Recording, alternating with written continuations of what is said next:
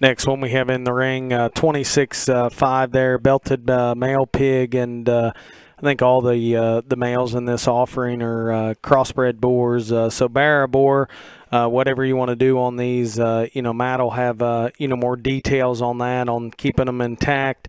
And this one gets out here, and the one of the more used phrases now in the show ring is being short back, and this particular Barra, you can explain that in a hurry on him because his back is short. He's still so attractive and yet appropriate in terms of just his lower jawline. I love that in that particular Barra. He's got some shag to his front leg, and his shape and spread up high is very, very good. And then you step in behind that particular Barra.